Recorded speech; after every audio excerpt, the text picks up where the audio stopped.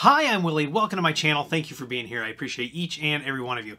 What we're going to look at in this video is some details about voicemail on a Grandstream UCM extension. So you can see we're logged into our UCM, and I'm going to use me as an example in this video. So under messages, this actually talks about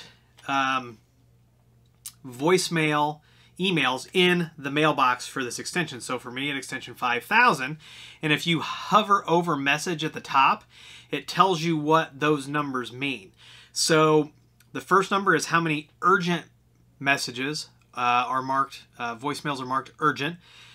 Then in the middle, it's how many new voicemails you have, or total voicemails, and then at the end is old or red. So that's what you're looking for there. If you highlight, if you go over the tooltips, sometimes are pretty helpful. Sometimes, hit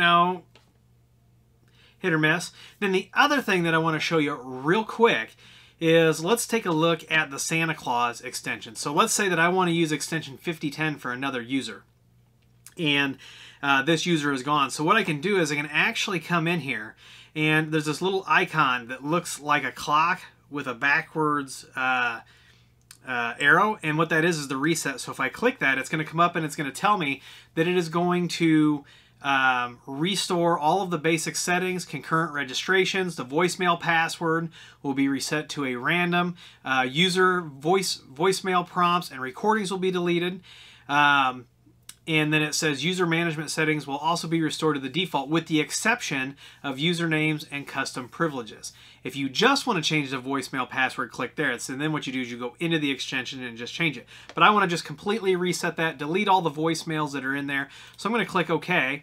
And I'm going to go ahead and apply the changes. You saw though 5010, it already blew the name out, already deleted all the voicemail. I'll go ahead and apply just to make sure. But that's it. If you've got any questions about these, please let me know down in the comments.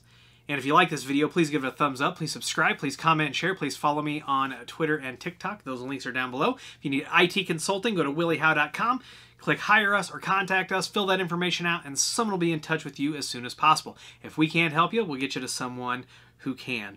Once again, I'm Willie. I want to thank you for being here, and as always, I'll see you in the next video.